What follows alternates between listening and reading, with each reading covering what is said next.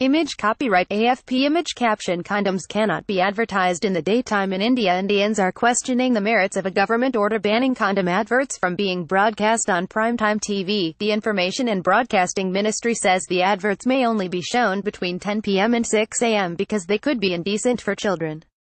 Some Indians found the directive regressive, but others agreed that many condom ads were vulgar and inappropriate for younger viewers. Talking openly about contraception and is still largely taboo in India. Ministry order cited broadcasting regulations banning indecent, vulgar, suggestive, repulsive or offensive themes. All TV channels are hereby advised not to telecast the advertisements of condoms which are for a particular age group and could be indecent for viewing by children, it said. Child psychologist Akhil Bhagat told the BBC the decision was questionable. If the idea is that it is indecent, then why only restrict condom ads when other types of UAL content are freely available, he said, citing how easy it was for children to access pornography on the internet.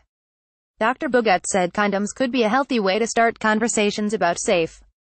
We should focus on more points of conversation for our children where we can be open with them, rather than worry about them being spoilt. What is more worrying is this decision seems to have been made in a very patriarchal context that does not take choices into account. Many others echoed this sentiment on social media. Skip Twitter post by a Harshada with teenage pregnancy on the rise in India. This no condom ad from 6:10 p.m. is a major setback. We ought to focus on promoting safe. The times have changed and education is more important than it ever was. Harshada Sawant at a Harshada December 12, 2017. End of Twitter post by a Harshada. Skip Twitter post by Manish Tiwari. Not allowing condom ads 6 a.m. to 10 p.m. is silly. If ASCIMI be unhappy with a provocative ad they should have banned it, but to presume that contraception is a nightly necessity smacks of Victorian prudery that mocks the humongous population control challenge. https://t.codgu8a7 na Manish Tiwari at Manish Tiwari December 12, 2017. End of Twitter post by Manish Tiwari. Others defended the government decision, arguing that the quality of condom ads on Indian television was questionable. Skip Twitter post by @C2. On a serious note, no condom ad emphasizes apt why it should be used, rather they talk apt pleasure, texture and flavors. It's more like soft. Content should be changed and not banned. Attitude Wally Sweetu at @C2 December 12, 2017. End of Twitter post by @C2. Condom companies objected to the decision.